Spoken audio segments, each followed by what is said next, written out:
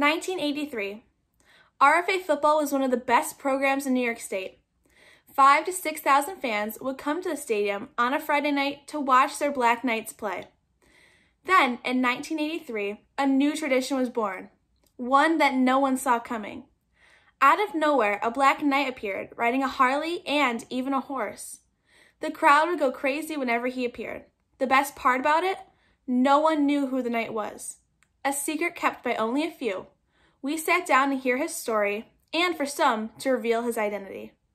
Hello, my name is Tom Bottolato, class of 1993, RFA football. Wanted to take a few seconds and say how awesome it was to play under the lights on Friday nights. Thousands of fans, packed stadium, the tradition that it carried, the success of the RFA football program. I remember Mr. Jenny as the RFA Black Knight at our football games back in the 80s. Is the history behind the RFA Black Knight? Wow, the history behind the Black Knight. 1983-84 season. That's about 37 years ago. My oldest daughter, Michelle, came home and told my wife that she was going to join the streamers at the RFA marching band. And she met Mr. Geller, the band director, and she told my wife he was very sick and he had no help with the auxiliary squad. So my wife said, let me come down and meet him. And she went down and met Mr. Geller, and he asked her for help. She volunteered, and she decided to help. They had 42 flags, baton twirlers, streamers that she had to watch over, teach how to do their job. And she worked with my daughter, Michelle, and a couple other of my daughter's friends. And I started going to the practices with them. And I met Mr. Geller, and I mentioned to him, I said, God, RFA's a big school. I think they had 1,500 kids in the school. I know we had 120 band members and auxiliary squad. And I said, they don't have a mascot. I said, when I was in high school, my God, we had 90 kids in 4 grades, and we had a chieftain. Our school name was the Chieftains, and he rode a horse. And Mr. Geller said, wow, that would be neat. Why don't we run that by Mr. Valeri, the principal? So we did. And Mr. Valeri was all for it. He talked to Mrs. Caligero, and I believe she worked for the school board, and she okayed it. So we started looking into it. We had to make a costume. We didn't have anything for a Black Knight. But the only thing we couldn't come up with was an authentic-looking helmet. Mr. Geller decided to order one from a company in Albany. So he ordered a helmet. We slowly put together a costume over the practice sessions before school started. By the time school started, we had a uniform. Helmet came. A lady, Mrs. Geisinger, made a long cape, homemade. So we had the cape, and I had a leather chest band that I wore over my chest that had the Black Knight on it. It was from the old uniforms they had. I had to reverse it. That was on the back. And then we wanted to know, try to figure out how to bring it out to the crowd. Yeah. I worked at Montgomery Ward's at the time, and I went in the back, and I got a complete refrigerator box. We painted the box orange, and we put big question marks all over it. So the night of the first game, I went out inside the box. The mothers that assisted my wife walked along with me so I didn't break my neck. Stood it in the middle of the field, right on the 50-yard line, right on the track. And we had given a script. Mr. Geller gave a script to the announcer, and he kept asking the people, what's in the black box? What's in the black box? Well, at a certain point, the band, I think, did a drum roll or something, and the women popped the box apart, and there was the Black Knight. So I kind of walked around the crowd. I mean, the horns went off. Everybody was all excited. And I walked down to the end of the stadium where it was an area they used to call by Moe's Shack. And Carl Eilenberg was there, and we were standing around talking. And Valeri came up to me, the principal, and said, wow, this is really something. Have you ever ridden a horse? And I said, I was born and raised on a farm. It's been 25 years, but yeah, I was like 40. And he said, if I could have a horse here at halftime, would you ride it? And I said, yeah. Well, he had a student that lived up on, I believe, Williams Road in Rome, and she had a thoroughbred show horse. And lo and behold, halftime showed up, and that girl come riding in the back gate on that horse. She brought it down in a trailer and introduced me to the horse. I got up on it, and we decided, because she was very spirited, that the owner walked me, and she walked me and the horse down in front of the stadium. And let me tell you, that was probably, I had chills because it was extremely exciting. Everybody stood up. They were so happy. Also to see the Black Knight and what it meant to come out of the stadium and just get on the field and see the Black Knight roaming the sidelines, cheering us on, and just being a huge supporter in what it embodied of RFA football. And it was a great tradition, something that I cherished, and very thankful to have a part of my life. So everyone anticipated his arrival. You didn't know when he was going to come out, what he was going to do. It was just a really fun time.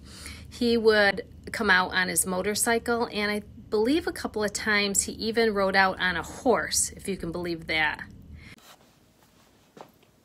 I was lucky enough, the first year that the Black Knight appeared at RFA Stadium for a football game was my senior year. And I remember us being on the sideline and hearing the crowd go crazy, and we had no idea what was going on. Then all of a sudden we look and we see this Black Knight riding a horse, and it just got us pumped up at halftime. And, we just carried that into the second half and did very well. And, he became kind of a fixture for the next 15 years at RFA games. Well, that was the first night. The next week, I believe, was homecoming, and the girl said she'd bring the horse back. And sure enough, halftime, there she come riding across the practice field with the horse. And she said, this time I want you to do it yourself. And I said, okay. So I started, and this horse was she was gorgeous.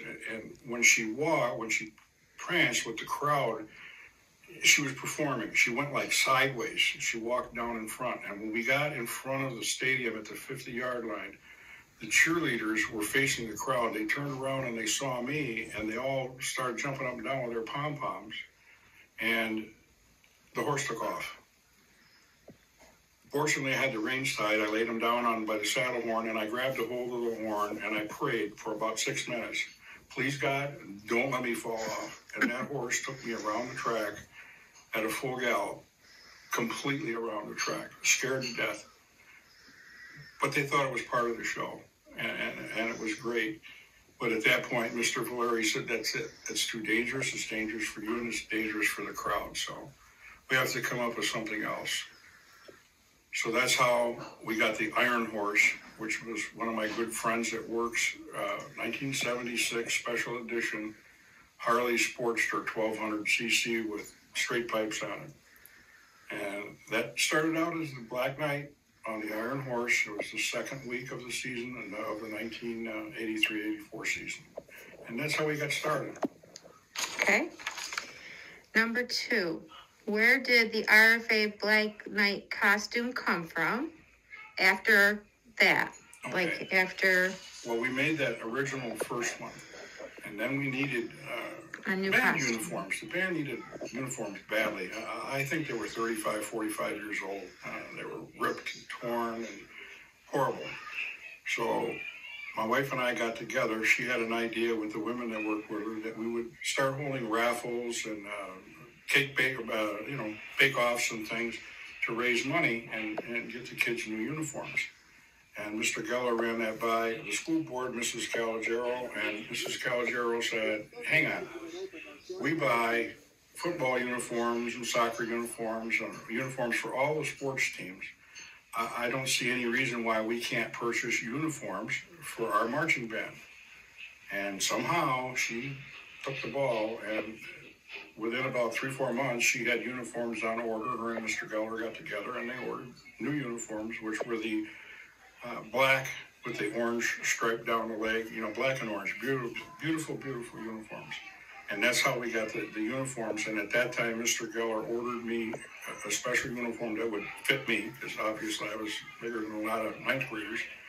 And I had a special sash that went down the front, and I had a cape that buttoned onto the back. And that's how we got the new black and orange uniforms. Okay. What was your reason for being the RFA Black Knight? That's interesting. School spirit, 3 daughters, one of them in high school, one of them coming up into junior high, another one down in grade school. I just thought it would be fun, and I thought it would be almost a patriotic thing to do for the school. A large school like RFA not having a mascot. I know Cicero, North Syracuse, and some of those had them, but I wanted to do something a little different with the Black Knight. And I say when I ran it by Mr. Geller, he okayed it with open arms. And basically it was done for school spirit. RFA was a big school. It had a absolutely wonderful football team with Coach Hoke. They very seldom lost. We went to the Dome, I can't remember how many years. We used to take 4 buses of the band and the auxiliary squad, 120 kids to the Dome, and I think we went every year for, 8, 9 years. I'm getting old, I don't have that memory, but we went to the Dome a lot. And it was school spirit. It just when I put that uniform on and walked out in front of the crowd, it just made me feel good inside. And it brought my family together. My daughter in high school, the ones coming up, my little one. It was a family operation. Enjoyed it. It's awesome. He just added to the excitement of the evening. He got the crowd, the fans, the cheerleaders, the players, everybody hyped up to have a great evening. It was such a wonderful time, and we have such great memories of those days, and a lot of it has to do with Mr. Jenny as the RFA Black Knight.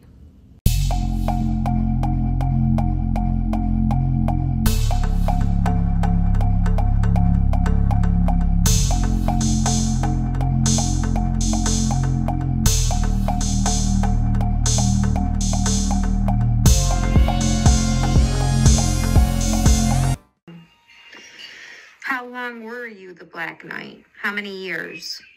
I think we started in 1983-84 season. Actually started in the 83 fall season. And we went through, when my youngest daughter, Heather, graduated in 1997, Mr. Geller had quit, and we had a different band director. We had a different principal. And they were not as keen as the prior principal and Mr. Geller. Mr. Geller was the driving force and the mascot. The new principal and the new band director were really not interested in it. So we kind of backed out. And I should mention that all the years that I was in there, I think starting in probably 1985, the Black Knight rode in the Honor America Days parade on a Harley. Oh, I rode a Harley, I rode a go-kart, I rode pickup trucks, I rode a Suzuki Water Buffalo, I rode a Honda Goldwing. I was in the parade every year with a motorcycle, and I think only 1 or 2 years the band was with us. But I did that all the way through to 1997 also. That's awesome, too. How did you keep your identity a secret? That was fun. The first year it was absolutely totally secret. Basically, the only ones that knew who I was Mr. Geller, my wife, my girls, and Mo in Mo's shop down there, the maintenance man. He took care of the football field and everything. They had a group of us used to stand and watch the game from the end down there by Mo's shack, and Mr. Carl Eilenberg was the mayor, and he knew about it. And they had a contest in school to guess who the Black Knight was. And one of the funniest things that happened to me is one of the nights we were standing there when they were having the contest, and I saw 3 girls running down the track, and they're screaming, and we know who you are, we know who you are. And great. And I didn't talk much. I thought somebody would recognize my voice, but they came up and said, we know who you are. I said, okay, who am I? And all three of them said at the same time, you're Carl Eilenberg. And I said, that's wonderful. Now tell me who's standing next to me. And their faces just dropped because Carl Eilenberg was standing next to me. So technically speaking, I don't think we ever did come out. I think one time after the second year, I did take my mask off one night and out on the field, and they told everybody who I was, and I put the mask back on, and I did my thing walking around with a band. I went up in the stadium and said hello to my friends, the people that I knew, because I worked at Goodyear, and I had a lot of customers and friends all at the game, and none of them knew who I was. I had taken my mask off, the announcer announced me, and they still didn't know who I was. So it just got out very slow. A lot of people. There's probably people today to this day don't know. How did you reveal being the Black Knight? Like, how did you reveal it to the school? Really never did. Really never did. And like I say, the only ones that knew it was the principal and a few people that I had to see me because I used to bring my uniform in over my shoulder and get dressed down in the mechanic shop.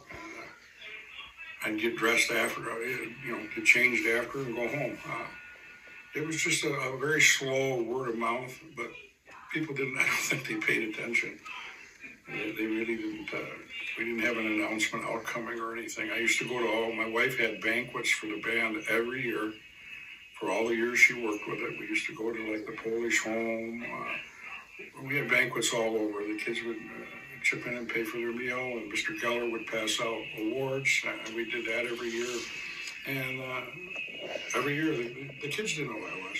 Because again, I took the uniform, I'd go in the back, get dressed, come out, do the Black Knight thing, go in the back room, come back out as Mr. Jenny, and nobody knew who I was. It was fun. Mm-hmm. Last question. What was your favorite memory as the RFA Black Knight? Just the crowd. It was great. The crowd, the kids, the excitement. Being a mascot for a winning team with a great coach, a great school. We had a good principal, Mr. Valeri. It was just everything was good about it. Everything. The last 2 years, they got to the point where when I'd walk through, because I'd come out with the marching band, and when the band went off, then I'd go up into the stadium and say hello to all the little kids. The little kids, the 5, 6, 7, 10-year-olds, would all come up. They'd swarm me like I was Elvis Presley or something. In the last 2 years, I had to carry a Sharpie pen because I had to autograph adults and children's programs for the football game. That was exciting, and that made me feel good. Made me feel like I did my job. And if that's the last question, we're doing this in my home. I have out in my garage the Black Knight wall. My daughter and I will shut this off, and we'll go out, and I'll show you some of the pictures and the remnants of the Black Knight costume that I will keep until the day I die. Thank you. Thank you, Mr. Jenny, for all your efforts to keep pride at RFA. The Black Knight will never be forgotten.